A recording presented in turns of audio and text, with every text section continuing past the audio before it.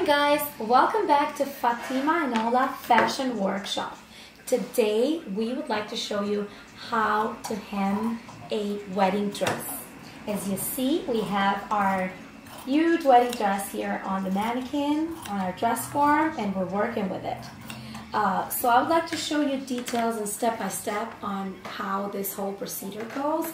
It's a lot of responsibilities and takes a lot of expertise to be able to hem a wedding dress. It's the most important day and the pressure is very high. So you got to be very careful when you work with a wedding dress. So here's the dress that we have here today. It has a huge train and up to 5 layers and the gorgeous lace detail on the back with all the covered buttons. We go all the way. Alright, so the first step is, before we go to the actual images that you see here today, it's the fitting. Fitting is the most important part of this process. The first step on the fitting is to let know the bride she has to bring in her shoes with her.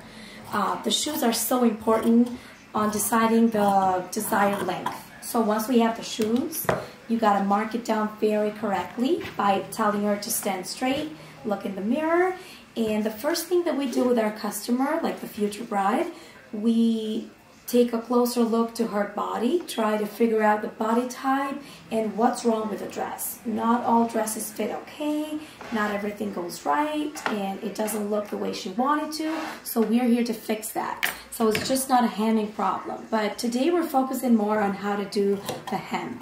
So for this 5 layers, we're going to start with the top layer after we marked and we have our own mark.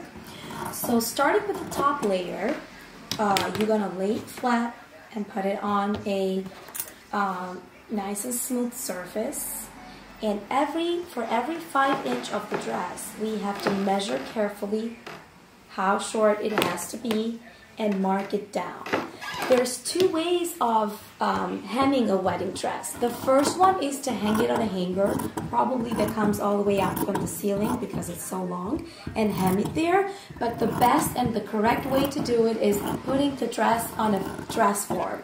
So we have a dress form here that is size 4, which matches with the size of the bride, obviously, because when you have the dress on, which is now on the dress form, it complements the body shape and it fits differently than it is when it's hanging. So having the dress on a dress form is probably the correct way of how's it going to look on the bride's body, and that's the best and the most correct way to shorten it.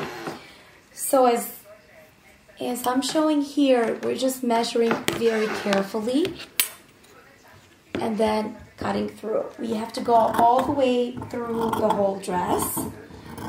We also ask our customer whether she wants the train to be longer, full length, half length, or just hem it straight, so the same length that it's on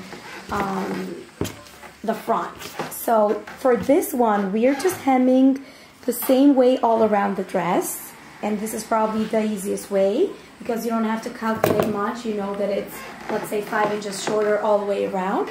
Obviously, it's not as easy as it sounds, but definitely it's easier than when you have to do a different length on the back.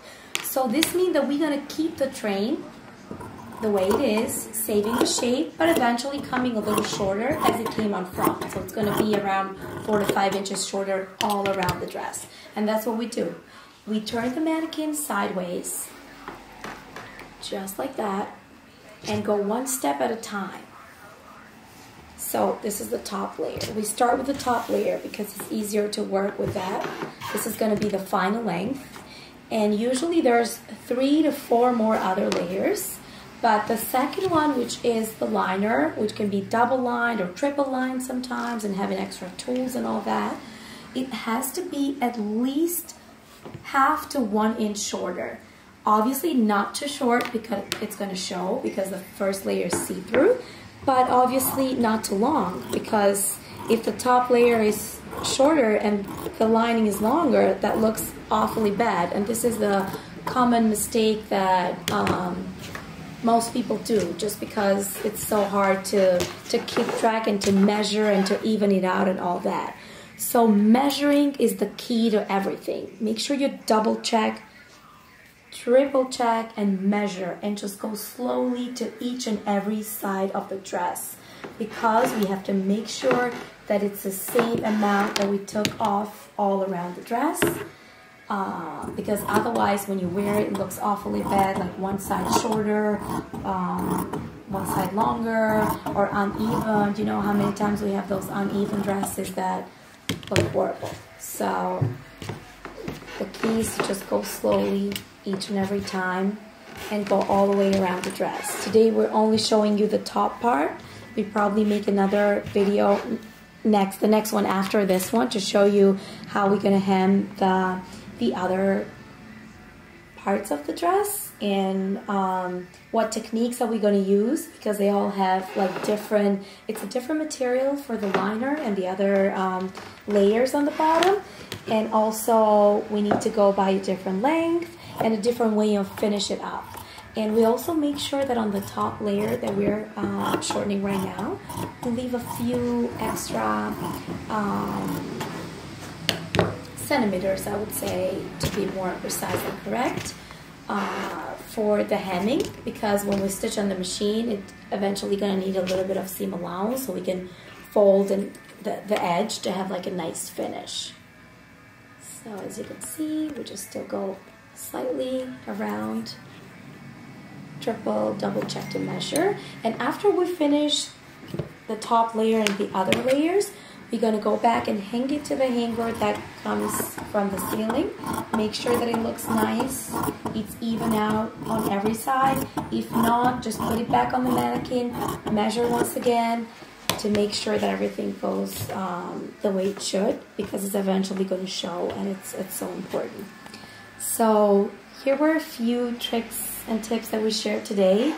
We're definitely going to keep posting more of how-to videos, just to show you what are the techniques to use and what's an easier way to go, and also a way that you can avoid making any possible mistakes. Thanks for watching today. Make sure you subscribe to our channel if you haven't, and see you in the next video. Thank you.